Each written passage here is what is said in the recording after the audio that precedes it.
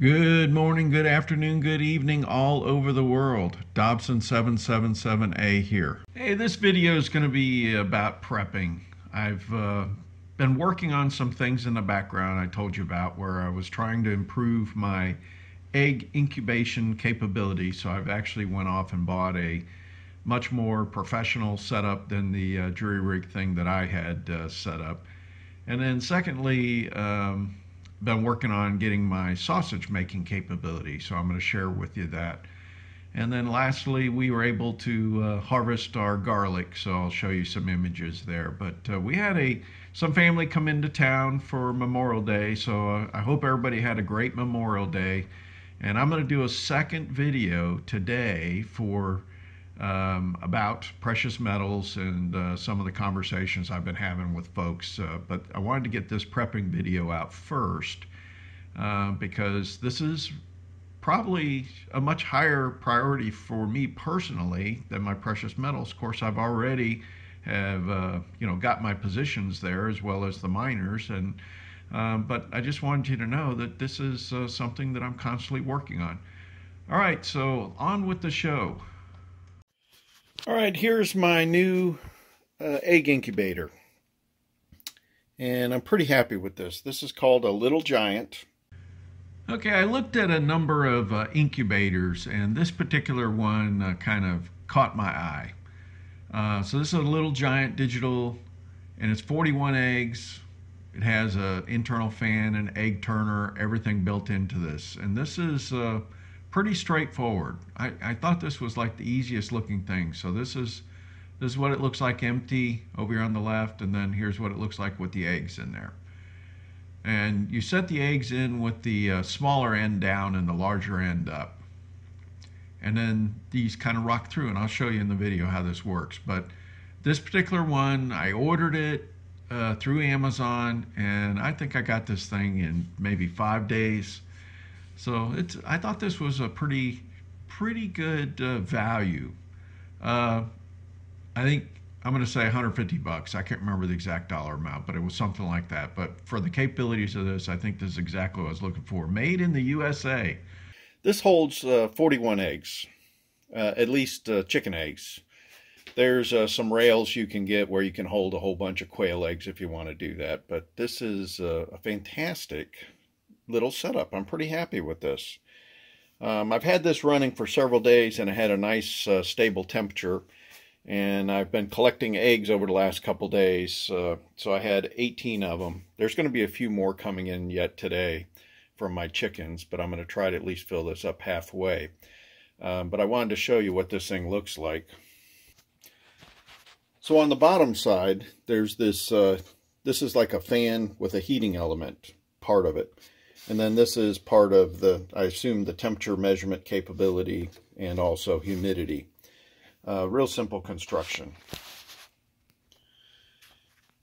Inside, we have these rotating trays, and they actually kind of move like this, back and forth, very, very, very slowly. And so right now you can see I've got 18 filled in here. And this can be removed, and eggs can actually just be laid on the bottom, and then there's these channels in the styrofoam that you can put water in. So I've just filled up a couple of them in the middle because I'm not exactly sure how much it takes to get the humidity where you need it. But anyways, there's a little motor over here on this side. Some of the earlier models, they actually had this place open, and they noticed that there was some heat coming off the motor, and it wasn't helping the egg production, so they've now blocked off that spot. And that's why, there's 6 of these, we'll call them trays, and each one of them holds 7, except for this last one down here. You can see that one only has 6 positions. Okay, there's a simple little display on here. And right now it's saying the humidity's 50% and the temperature 76.6, because I've had this open while I was loading it. But I watched this over a couple days, and I'm telling you, it held within 100 degrees, like half a degree within 100 degrees, very closely. Now, some of these eggs are pretty cold because I had them in the warmest temperature I could set you know, a second refrigerator that I had, and I think it was like 48 degrees. So I've had them sitting out for several hours down here, but they were still pretty cool. So it's going to take a while for this thing to get back up to temperature. There's these little plugs right here, these so that you can allow air transfer inside there. And so I've actually removed one of the plugs as it recommends, because this is where the heating element is, and they said remove that plug towards that side. But anyways, this is super simple. So all I did was I dated each of the eggs, and then I numbered them, you know, 1 through what I've got right now, 18. You can see the numbers marked on there. I just used a pencil. Now previously I'd used a permanent marker, and I decided a pencil is probably a better idea, because depending on what the carrier is for the ink, you know, alcohol or something else, you don't want that to be transferred inside the egg. The egg is somewhat porous, and so I decided a pencil is probably the safest way to do it. I've seen a lot of people say you could do either way, but I think this is a better approach. But I got a nice table here in the corner, and it's out of the way of a lot of other stuff. It's not going to be jostled. In fact, it's next to my big old battery rack, and this is a nice temperature controlled area, so we'll just watch to see how this works. There's 3 settings on 3 controls, so you have up, down, and set. That's it. The manual is very straightforward. There really isn't anything you do here. I think all you do is you set your eggs in here, and after 18 days, what I plan on doing is taking these out, setting them into a separate location on one of my heat mats. So the last couple days, you don't want, they call it like locking down the eggs. You don't want the eggs to be turning anymore. You need to lay them where they can move into hatching position. And so I'll have a separate location for that, you know, over here on my heat mat, and then they'll finish their hatching, and I can actually start another batch of eggs. So essentially every 18 days I could have, you know, this thing cranking out chicks, in theory anyways. So we'll see how it goes. So I hope that helps you. But when I looked at everything, this was like one of the most cost-effective yet, you know, higher quantity type incubators that I could find. And so this is also US made, by the way. Notice the big old sign, made in the USA. I probably should look at the individual components to see if there's markings on those, but in any event, this is a pretty straightforward. I do have another styrofoam container that when I had my tamales delivered, and I'm thinking about turning that into the last couple days where the eggs are going to be hatching. I can rig up a little temperature control, allow the chicks to hatch inside those 2 halves. So that's what I've got in mind. So we'll get that going. Anyways, I thought you'd enjoy this.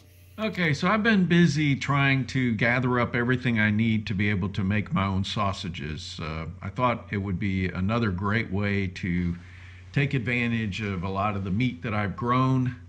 And so I did a lot of research, and this particular seasoning had one of the better prices, and also the amount that I could order, and just really good reviews. So I decided I got 5 bags of this. Now it just so happens that each bag will make 50 pounds of sausage. So that's a lot. So I'm probably going to make like a 25 pound batch first and see how it works. But I'll show you the other things that I've had to buy as well. Of course, you need casings and everything. So let's look at what casings I settled on. So this is the casings that I settled on. So this makes 125 pounds of sausage. So that, I mean, that's a lot of casings, but apparently this will last a long time. So once I get set up, I'm probably just going to, you know, probably do like 25 pounds the first day just to see how difficult it is, and then I'll just go hog wild and make a whole bunch. I'm thinking about making bratwurst and everything else. So let me show you the other things that I've had to come up with. So I decided to get a meat mixer. So this you can do 20 pounds at a time. And I mean, you could conceivably get like a big stainless steel pot or bowl and then try to stick your hands in there and mix the thing all up. But this would actually give you much better results. So I decided this is what I was going to do, and it wasn't terribly expensive. In fact, you can see right here, this was $134. This one has like a gearbox or something on there. All right, I had to go back and look to double check, but yeah, I did get the one with the gearbox on here. So that's what I got. And to tell you the truth, I don't know what the difference is for the gearbox unless it just makes it easier to turn when it's loaded with meat. All right, so this is the last thing. I got a sausage stuffer. This will make it very easily. This actually has two different settings that you can put this handle on the side. Let me see if it shows. Yeah, so up here, you see how this has a different position you can put the handle on, so this is more of a slower speed. But this is kind of cool the way the thing tilts towards the back, so you can load up your sausage in there, and then this is where you would put your casing on. So this is a super duper setup, and again, I thought for the price, this is kind of unbelievable. Now, the one thing you'll notice is I'm getting things that I can use in circa 1800s. No power required, human powered, all stainless steel. And I just thought, man, this is really solid type equipment that everybody should consider. So here's a picture of the two items, the nice stainless steel things that I bought. So one of them is the meat mixer, and then the other one is the sausage stuffer. So I think they actually look really good. I might set up something down in the basement for doing this, but I mean, they take up a lot of space, but boy, I think that'll make life really easy. Now, I bought this probably over a year ago, and I made a whole bunch of Brunswick stew. And this is from Harbor Freight, and it's just not the greatest for durability and everything, but I've probably already done like 30 pounds of meat. So I'm going to try to use this for my sausage, grinding up the meat and everything. But if you were going to be doing a sufficient quantity like I'm planning on doing now, I'm probably going to upgrade this to something. Now right now this is electric and it seems to work fine, but there are manual things that you can mount on the countertop, but boy, you'll kill yourself probably trying to grind 100 pounds of meat. So I kind of recommend you get something to aid with that. But I mean, I put chicken, I put beef, I put pork through this thing, and it worked just fine. So just want to let you know, this is probably the cheapest thing I got, and probably the thing that you need to be the most durable, and I didn't get that. So I'll have to work on that next. But $50, and if you a lot of times they have these coupons, 20% off one item, and I think that's what I got for this. So anyways, not a lot of money out of this, but need you to be aware that these are available as well. All right, decided to check some of my garlic, and these are actually pretty good size bulbs. So I'm going to go ahead and pull them out of the ground because they're definitely ready. You can tell by the yellowing of the stalks on the bottom. So, oh boy, it smells like garlic when you pull them out too. So here are my garlic. I mean, this is a big old pile of garlic. So I got to get them hung up now so they can dry for a couple weeks. And then they will be ready to go. There's some big old bulbs on here. All right, so I went ahead and hung my garlic up. And I got 4 pretty good batches here. It's probably not great lighting. But for Memorial Day, ribs. Oh my God, these look so good too. Do you see that empty spot there? There was a really thin one that got done early, and I said, I had to do a little quality control. So I did. But anyways, there's some really good sized bulbs in here. I'm pretty happy. I guess they came out well. I left them in the ground a little bit longer to try to get those bulbs as large as possible, and I think they came out better this year. But you can see how the leaves were all turning yellow, and especially along the base, they were already turning brown, so they were ready to come out. All right, well, that's one more thing off the list.